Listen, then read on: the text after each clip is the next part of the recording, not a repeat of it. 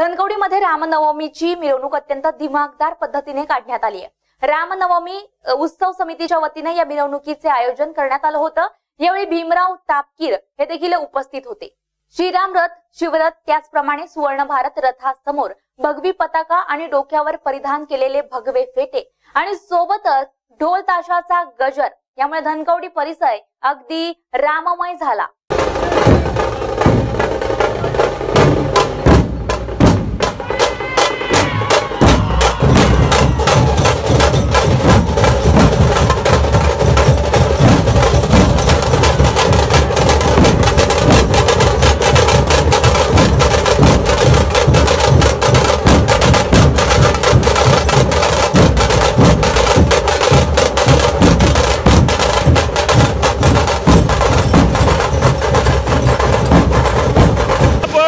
पावसामध्ये ह्या खूप मोठ्या वातावरणामध्ये एकीकडे पाऊस पडत असताना आपण सगळीकडे आपण मगाशी पाहिलं की राम जन्मोत्सव हा पुणे शहरामध्ये धनकवडी विभागामध्ये साजरा केला जातो।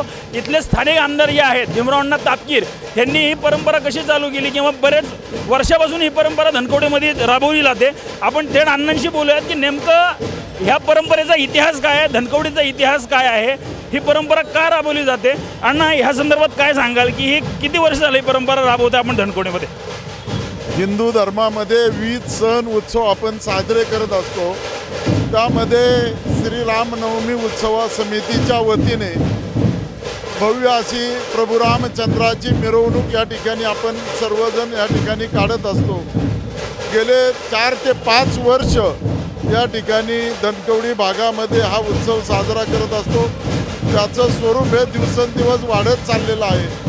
या ठिकाणी आपण या उत्सवामध्ये पाहतो, या समितीमध्ये सर्व लहान मुलांपासून तर ज्येष्ठ नागरिकांपर्यंत सर्वजण सहभागी होत असतात आणि एक असा हा उत्सव सर्वांनाच या ठिकाणी आपल्या हिंदू धर्मामध्ये एक चांगल्या प्रकारचं या ठिकाणी हा उत्सव साजरा होत असतो।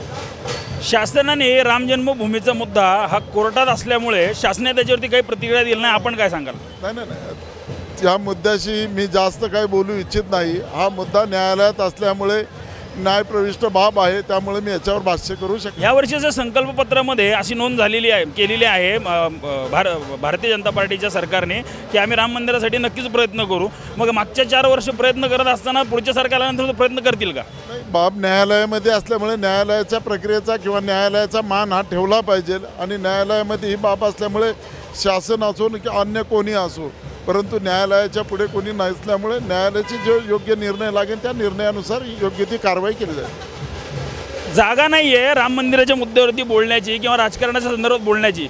ह्यावरती भीमराव तापकीरांनी अतिशय सूचक वक्तव्य केलं की न्यायप्रविष्ट प्रकरण असल्यामुळे मी काय त्याच्यावरती बोलू शकत नाही।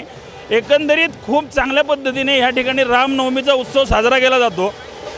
ह्या उत्सवामध्ये मतदानाचा उत्सव असेल किंवा रामनवमीचा उत्सव असेल, आम्ही आमच्या चॅनलच्या माध्यमातून सगळ्यांनाही विनंती करतो की आपण मतदानही करा आणि आम्ही आत्ता ह्या उत्सवात सहभागी झालेलो आहोत। खूप चांगला उत्सव आहे धनकवडीमध्ये, अशा प्रकारचे नेहमी उत्सव होत असतात। कॅमेरामन गौरव भोसलेसह आशिष तिवारी, पुणे।